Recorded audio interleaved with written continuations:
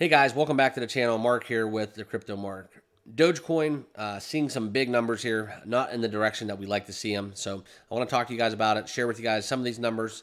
This is a lot of liquidations that we're seeing in the market, the biggest number of liquidations since 2021. So 60 million is hitting Dogecoin as we're waking up. So let's talk about it. Let's see what exactly is going down, and then I'll dive into Dogecoin here on the chart. But before we get into it, if you want to help out the channel, please subscribe down below. We talk crypto every single day right here on the channel.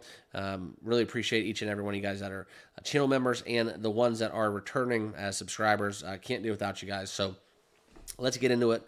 Let's get into the news. Please remember, though, not financial advice.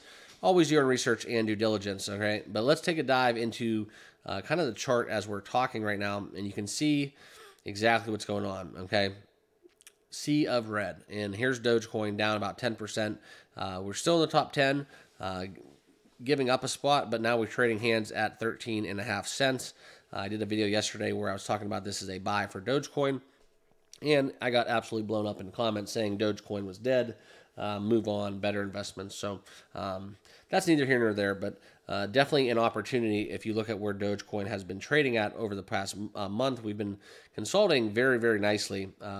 In this 16 cents range for the better part of March until June, and then we've since dropped. So last time we did that, we did bounce up from that trough. And the nice thing about CoinMarketCap is you can see as you go through the chart, it will pop up some of these articles.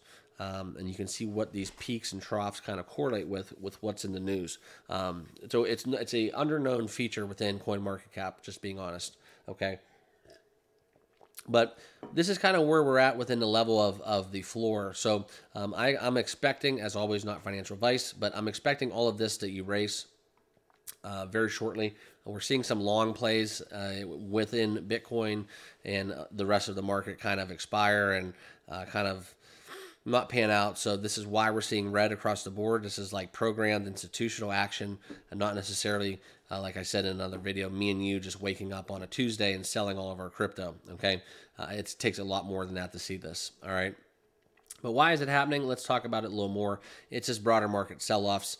But what's interesting is there's a lot of bullish technical data within the Bitcoin charts. And if you really look into that, a lot of the deeper dives that you can take, it's extremely bullish.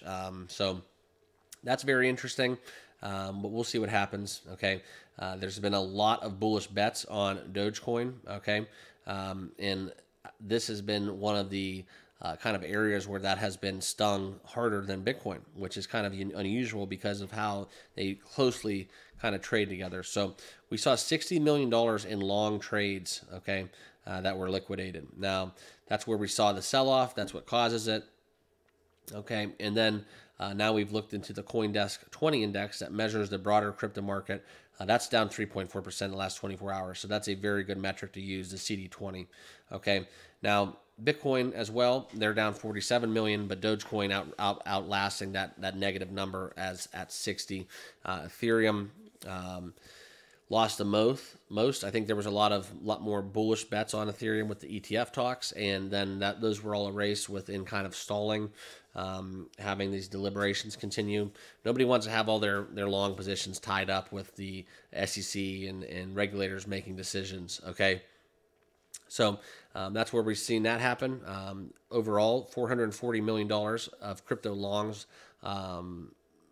lost as people took their profit. The dollar strength weighed on the market. These are just some of the kind of bullet points of what's causing the Tuesday early movement that we're seeing. Okay, so just a lot of selling pressure. That's something where you're seeing the rate cut. This is something where they're getting out of risky assets into less risky ones, which kind of is fully hypocritical in my opinion, because I know Bitcoin is supposed to be, in crypto and digital assets are supposed to be the ultimate hedge against inflation. So if the dollar is increasing in value, digital assets should do worse. But for some reason, when the dollar is doing bad and poorly and inflation's high, people don't, people should be flocking into the digital gold, so to speak. But for some odd purpose, a lot of people keep their money out of riskier assets during that time period. So the principles are correct, but it's the level of risk tolerance I think weighs on that whole inverse relationship between inflation and digital assets. Okay, but this is where memes are getting hit a little bit harder. So as always, Dogecoin is going to have the blunt of that impact, and that's where we saw all the liquidations came from long positions that were cashed out or people betting on higher prices. The very minimal dollars amounts on shorts or bets against a token that were liquidated. So this is important, and it's important to understand because if you're not planning on selling your Dogecoin, it doesn't really matter. But some of the more everyday traders, the crazy traders out there, the ones that are trading multi-million dollars at a time, they play it a little differently. So they're the ones that shake and make ripples in the charts, and them cashing out on their long position is something where we always say follow the whales, follow the money. And this isn't intended to be FUD on Dogecoin.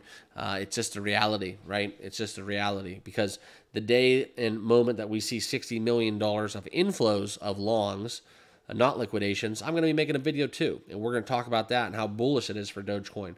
But we need to weather the storm, because 60 mil of liquidations is not necessarily a good thing with the dollar kind of having that kind of outcome within the interest rate cut that is coming. So presidential election, that's a big bullish catalyst for me moving forward. That's kind of what we have left in 2024. If we get the Ethereum ETFs take off, that would be something good for ERC20 tokens as well, and the rest of the crypto market. But this is just kind of a update on what's happening within Dogecoin. Me personally, this is a great buying opportunity for Doge. I wanted to buy more as much as I could at that 8 cents level, 9 cents, and then it got above 10 very quickly. And then next thing you knew, we were above 20, and then we kind of settled at 16, 17, 15, and now we're kind of on a little bit of a dip. So if we get another 10% day, I will be buying more Dogecoin, where we can see a little bit of a clearance price, if you will, on Doge. So appreciate you guys. Make sure you subscribe down below. I just want to share with you guys a little bit of these numbers as we get into the midweek. Hope you guys are all doing well. Thanks for watching. We'll have videos out later today, and we'll have, of course, Dogecoin videos tomorrow. So subscribe down below. Thanks for watching. See you in the next one.